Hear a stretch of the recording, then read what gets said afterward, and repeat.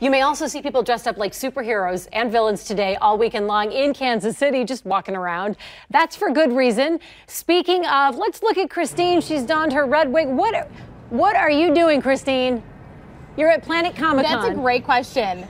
What do I get myself into? That is such a great question. We're going to show you in just a sec. But Tracey is here with me with Cosmosphere. What is Cosmosphere? Well, the Cosmosphere is a space and education center in Hutchinson, Kansas. We have Russian and American artifacts, many flown artifacts. So we're going to show you some of those artifacts today and talk about what we do for restoration and replication, and then also let you try a little camp activity. Before we try the camp activity, I want Doug to show off this little thing over here. This is cool. This is going to be a movie that isn't even out yet. What is it? So this is an actual historic mission control console that was used just recently in the movie First Man, coming out this fall. We also did props and movies, part of the set for Apollo 13 with Tom Hanks and some other movies as well. But this controller you're looking at was in the back room of mission control during Gemini, Mercury, and Apollo missions. Wow, how do you get this stuff? Well, you know, we have some really creative people who have good connections, and we're a Smithsonian affiliate, and so because people know we know how to take care and conserve our artifacts, we do have access to a lot of things not a lot of people do. Cool. All right, I want to bring it back to this guy. Before you start it, you guys have a camp. Tell me a little bit about your camps and what this does for the camps. I'm a little nervous. Yes, I am.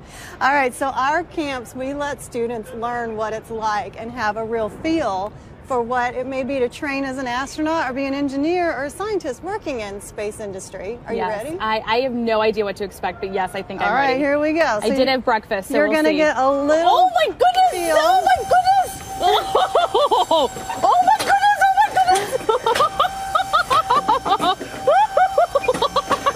This is what happens in space? Oh my goodness! This is what happens in space? So that... What? Are you like crash landing? What happened? So what might happened? be that your spacecraft is a little out of control. You still have to do your job, and so you have to be able to put all of that aside and focus on what you're doing. Well, what an experience. Alexis, you and I know from haunted house experiences in the past, if anything like this happened, I would not be able to focus because I would just start laughing. Right? And you did. Can we try that again? It was actually kind of fun. Are you ready? Yes, I'm ready. Let's leave you with this. This is really fun, though. Oh, yeah, definitely couldn't. Oh, it's gonna break. Have breakfast this morning, Christine. I did have breakfast. No. I don't want to lose my wig. We'll cut out before we see that. Her wig is still on, though. That's great. We're just going to let Christine spin, and then we'll check back in a little bit, see if she's still in there. In the meantime,